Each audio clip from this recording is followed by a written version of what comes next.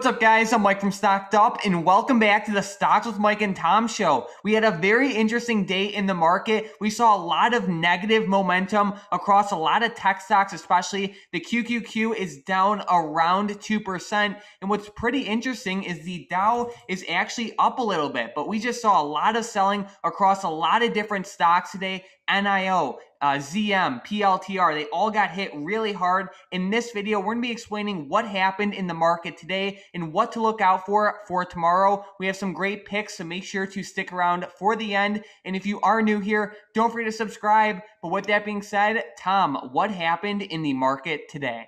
Yeah, Janet Yellen and Jerome Powell were still testifying before Congress today, and we can see the SPY really tanked off and ended up closing around 388 and then moved even lower now in after hours. But Treasury Secretary Yellen gave her blessing to the Federal Reserve's decisions late last year to allow banks to buy back their own shares again. And these share buybacks were pretty big for the banks. And she says that the industry's biggest names look healthier now, in her own words, after being held back from returning cash to shareholders during the COVID-19 pandemic.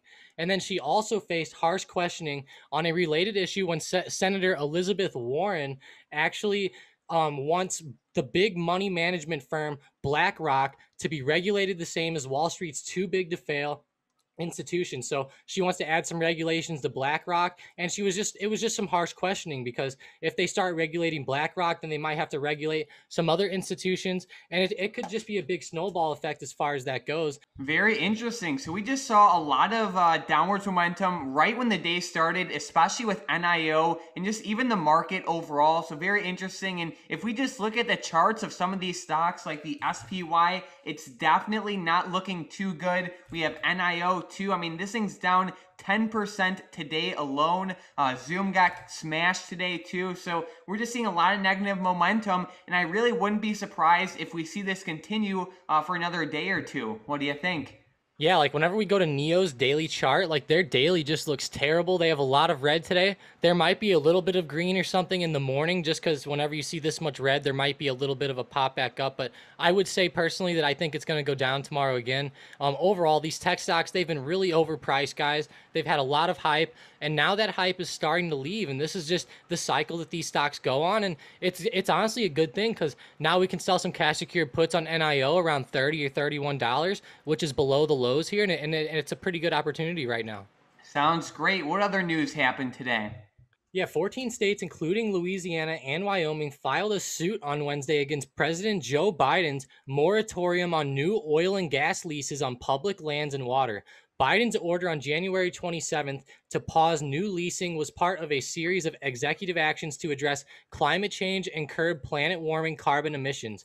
The president also directed the Interior Department to begin a thorough review of the existing permits for fossil fuel development. So there's a lot of stuff going on with oil today, and we can see it actually sent oil back up. If we look at the 180-day, 15-minute chart, oil just skyrocketed back today. It's really been getting killed over the past few days, but it did skyrocket back up today on this bad news. They're actually filing that lawsuit. So if that lawsuit can kind of get reversed, I think that might help oil, and that might make oil prices start to go back down. But as it's getting harder to lease, to actually get oil off of public lands and stuff like that, that's going to make a big deal with these oil companies going forward. They're not going to be able to profit as much because they're not able to go on public land and extract that oil out.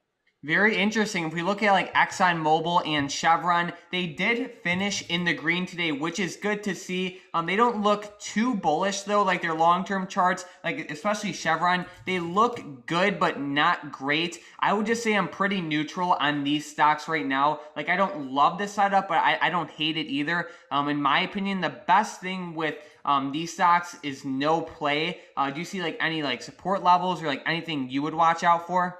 Yeah, I think on Chevron, there was a pretty good support around the 100 to 102 level. It bounced off of that, but like you said, it's looking pretty risky. There is a pretty good resistance here around 105 or 106 on Chevron as well. I think the main thing is going to be just oil itself / CL. It's too bad we can't play that, or it's too bad USO isn't what USO used to be. USO used to be a great oil stock, and then we all know what happened a few years ago whenever oil went to zero, and USO kind of it showed its true colors, how it wasn't really with the oil market. But I just have to say that I think oil is bouncing pretty good off its support around 57.50. But I will say I think in the shorter term it should keep going down though, just given the movement that we're seeing. I know it seems like a long time ago, Tom, but it was just like around this time last year that oil was at zero or even negative for some time. If we look at that chart of USO, it just got smashed. Like, what is it? Late April, and then it's been slowly but surely coming back up. So that's interesting to see. And I know we have some pretty interesting news with Tesla today. If you want to fill us in. Yeah, Elon Musk actually revealed yesterday that they will be accepting Bitcoin payments on Tesla, but there might be some type of fees associated with that. So I've heard. So just watch out. But that's good for Tesla. I would think it would have helped Bitcoin, but as we can see, the overall market might have made Bitcoin fall. Riot was really down today, -8%. MARA was down 10%. And Tesla was even down on the news, -4.8%. And just like we said, though, Tesla, NIO, and a lot of these bigger tech stocks are starting to really fall off. And it's just kind of showing the cycle that these stocks are going through. And really be careful. If Tesla falls below the support around 618, I think that it could start to really fall down. Sounds great. Well, let's get right into our member of the day and momentum plays. With today's member of the day, we have SIMP. So huge shout out. You're a very funny member, very good person overall. Just a great member overall, extremely active, and you definitely bring a lot of positivity to the chat. So thank you so much for all you do, and congratulations on that amazing trade with GSX. So he was playing GSX to the downside, and he did very well with it. I'm not sure how much he invested at first. It might have been like $1,000 or something like that, and it turned into like 7,000 or something crazy like that. So a huge shout out and great job overall. But with that being said, let's get right into our momentum plays. With today's momentum play, we have RIOT. Yep, and with Riot, go ahead and make this fall below the $45 level. And they do have earnings today, so be a little bit careful. But in the morning, it should be a little better. All right, with the next one, we have QS. Yep, Quantum Scapes. I really love the name of this one for some reason, but make it fall below $47 even. I actually saw a good amount of puts being bought on this one, so I wouldn't be surprised if we do see this one, maybe retest the levels right around $40. That does look like to be a pretty strong support, and I did see some pretty big put orders. I believe it was on, I'm trying to find the exact ones. I believe it was on, yep, right here. It was the 50 strike puts for May 21st. There were quite a lot of contracts being bought on QS today, and all the volume was greater than the open interest. So we know that they are opening that position, and just based off of how QS moved today, it looks like it can definitely continue down. And then with the last one, we have NIO. Yep, Neo, another big one that ended up falling today, but make them fall below 36.50. Sounds great. So we are eyeing all these stocks for potential day trades tomorrow, only if they can break below the levels Tom listed. And Tom, you had an amazing swing trade on NIO yesterday. So in the Discord, we had Tom calling out NIO puts yesterday. Overall, it ended up being a great swing trade. We could see NIO fell about 10% today, and it was a great profit overall. If you want to trade with Tom and I every single day, day trades, swing trades, and access to our bots, you can click the first link in the description down below for around $40 off. It was a solid trade, Tom. It was down 10%, so it's awesome to see. And honestly, it looks like it might even fall a little bit more. Yeah, I think it could keep going down. That daily chart was starting to really look bad. It was moving below all of the SMAs and starting to really fall below those supports. So that's why we picked it up, and it just ended up playing out really good for us. Sounds great. Well, let's get right into the $9 million trade for this Friday. We are looking at the Amazon 3,200 strike calls that expired this Friday, March 26th. If we look at Amazon, these options are around $110 out of the money, and they expire in 2 days. So I'm definitely going to have to say that they are shorting these options, meaning that they want Amazon below $3,200 by Friday. What do you think? Yep, I think that they're shorting them as well. I've always been talking about this wedge on the Amazon chart here, and we can see that it's starting to come back up. It just touched that wedge a day or two ago, and now it's starting to come back down. It's also hovering right around the 100 SMA, so I think that there's a lot of key levels that it needs to try to break above, and I just think that it's not going to happen, especially with the way that these tech stocks and just the overall sectors are moving right now. I mean, there's a lot of negative momentum in the market. Amazon is still up a ton over the past 2 years. Even if it falls another 20%, Amazon will still be up a lot over the past 2 years. So there's still a lot of room to the downside on these stocks. And I think that we might really start to see that here.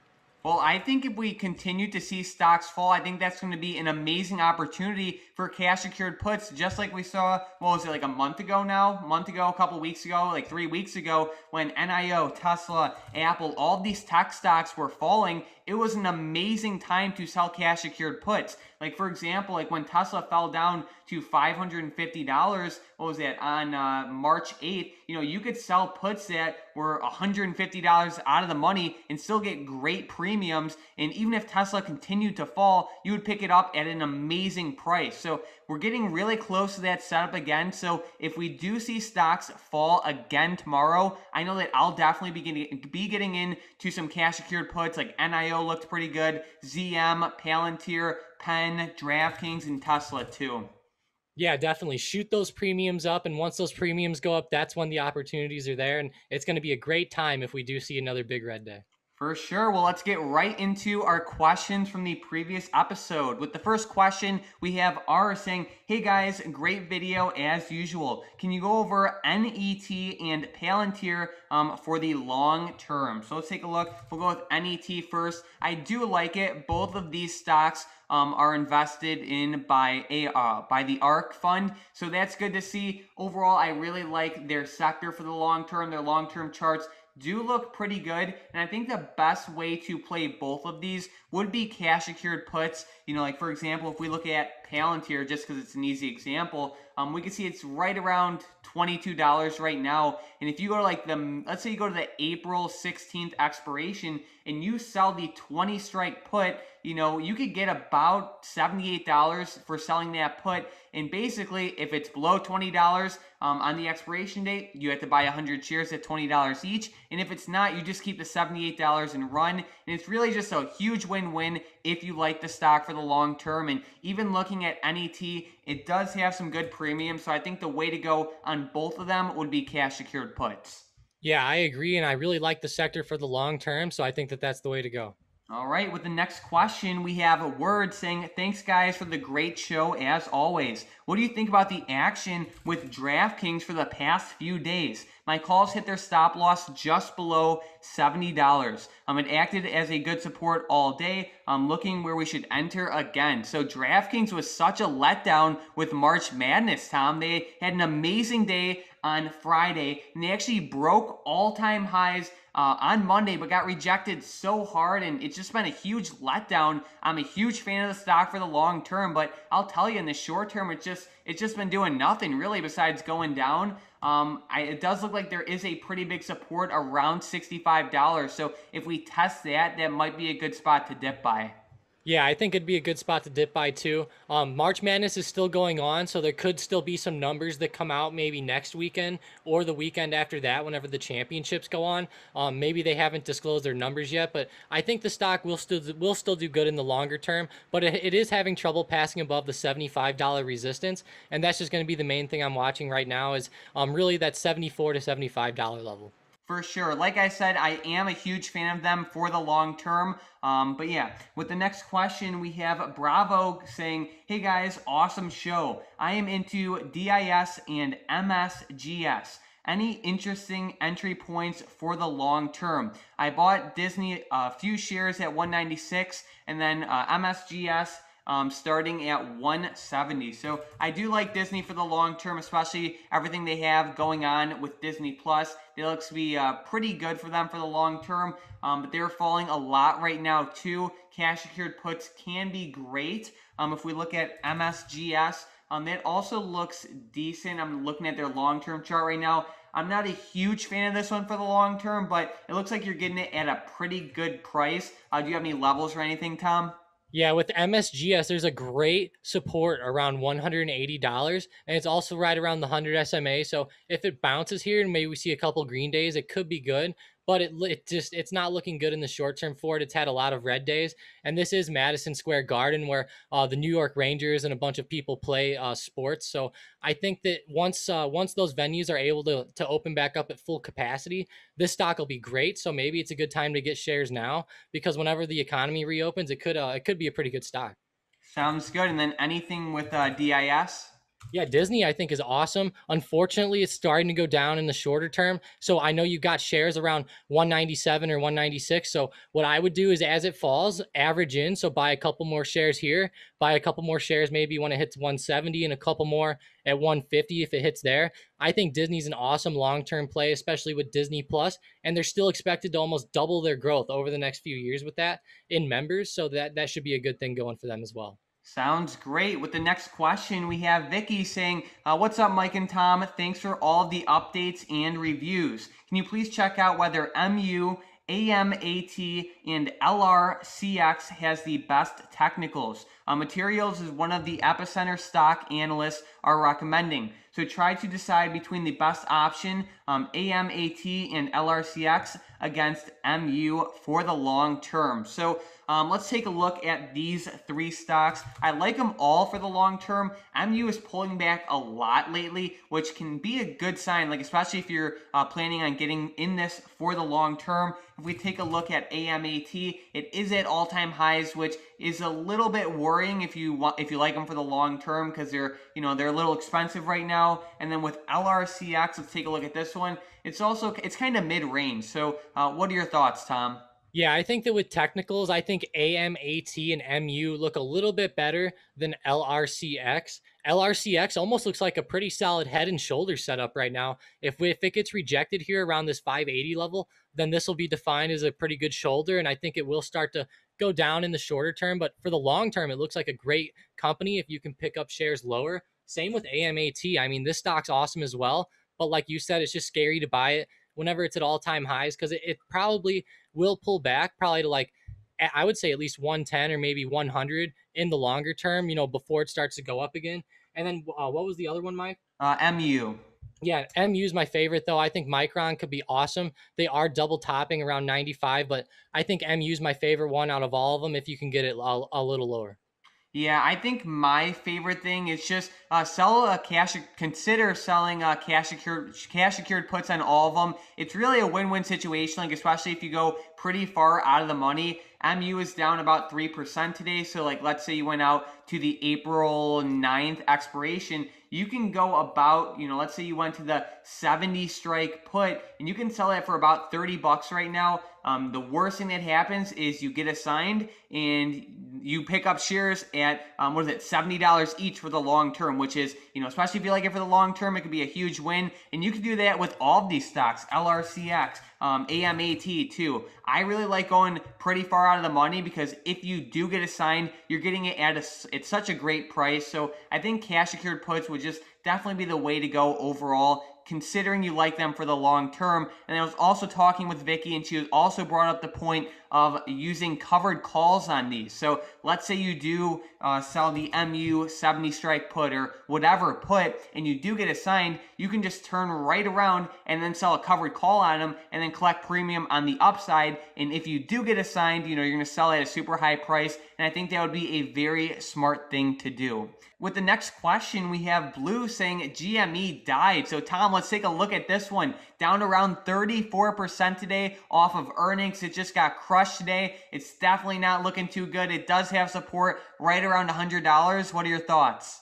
Yeah, that's very unfortunate today to see it down 33%. I know that all the guys holding it are going to be pretty sad to see that, but it is what it is. GameStop is pretty overpriced. If we go to the daily chart, I personally could possibly see it going to 100 tomorrow or maybe even going down below 100 because obviously if it falls another 33%, we'll be a little bit below 100. But I do have to say in the shorter term, I am pretty bearish on it. Unfortunately, it's going down and it's probably hurting some people, but guys, at the same time, GameStop was pretty overpriced. And unfortunately, there's no way a stock like this is just going to go to 500 or 1,000 and stay there. It was very risky overall. But with that being said, Tom, do you have any last minute stocks, options, or any insight for the market for tomorrow?